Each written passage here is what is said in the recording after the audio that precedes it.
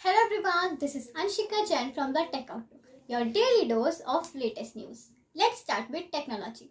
A billionaire investigating out plans to lure the sun might seem something out from an episode from the classic The Simpsons, but Jeff Bezos seemed to be doing it.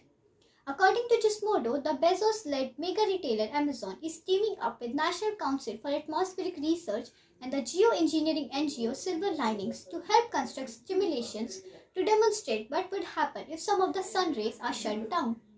Now, web and social media. The billionaire Elon Musk has today tweeted that the laws are on one side and the poets on the other.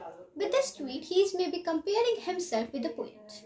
Elon Musk has always said that he is half a Democrat and half a Republican.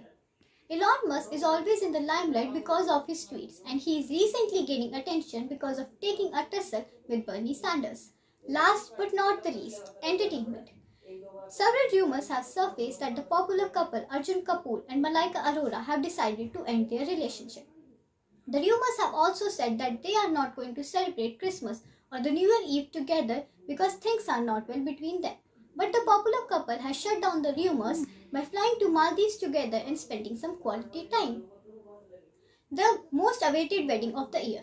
The limelight couple Katrina, Kaif and Vicky Kaushal are going to tie the knot on 9th of December at 6 Census Fort Barbada in Savai Madhopur, Rajasthan.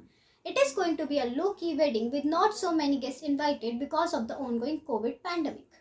You can check the rumored wedding guest list on our official website, which states that celebrities like Alia Bhatt, Varun Dhawan, Siddharth Malhotra, Kiara Advani and many more are invited. But the question that makes the fans most curious, is Salman Khan invited? Let me end your curiosity. No, Salman Khan and his family is not invited. That's maybe because the actress Katrina Kaif does not believe that exes can be friends. So that's all for today. Let's wrap it here and see you tomorrow. But don't forget to like, comment and subscribe the Tech Outlook.